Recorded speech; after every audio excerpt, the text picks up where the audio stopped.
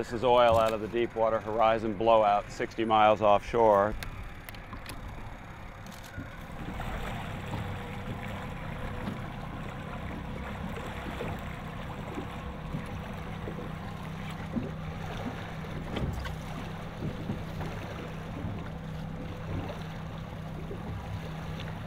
Here we are in Barataria Bay. This is called Cat Island, which is one of the critical nesting habitats for a number of seabird species. Brown pelicans and white pelicans and laughing gulls and terns as well. Look at these roseate spoonbills here.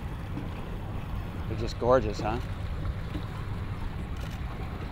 This island is one of the many, many critical nesting habitats on the southern coast of Louisiana that's being hammered by this oil. These birds are, there's dozens of adult pelicans here that are severely oiled. Many have already died. There's some in here that will die later today or tomorrow, certainly. They're preening themselves, ingesting the oil. They have it in their eyes. They cannot fly anymore with their feathers so heavily oiled, so they can't go out and feed. So either they starve to death or they have toxic contamination from ingesting the oil, or both, likely. There's an oiled pelican flying out, trying to fly out here. He's having a hard time, but he just sat down on the water here. You see him? Right up here. He can fly. He's not going to be able to. This is a dead bird. He's not going to be able to fish anymore. Unless he's captured and cleaned, and even then it's a long shot. But he's definitely in distress.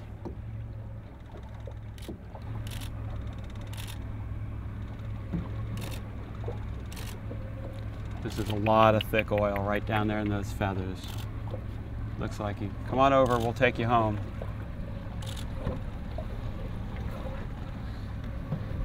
Oh my God, man. God help us all. Sorry, man. This is really bad, guys.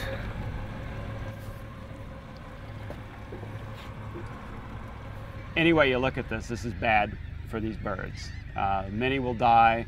The amount that you actually recover, the number of carcasses you actually recover, is usually only maybe 10 or 15% of the total number killed, because most of them just sink offshore and you never recover them anyway. So there certainly have been thousands of birds killed by this spill so far.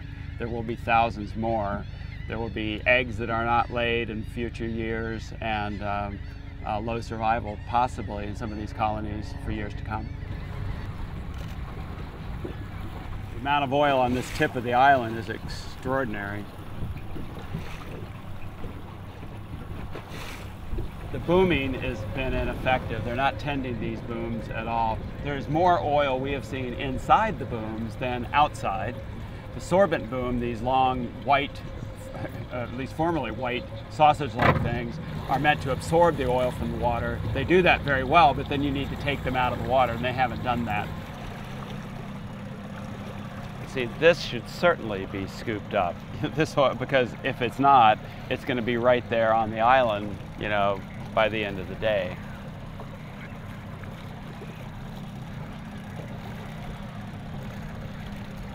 Many of the sorbent booms have just washed up into the nesting areas. So there's a lot of oil right at the foot of these pelican nests. There's no way these adults won't get oiled and that these chicks won't get oiled. Both are feeding on oiled prey, so they're probably not going to have a very long life, and certainly not a very pleasant one. There's some chicks in the bushes over here, with oil right beneath them in the mangrove roots.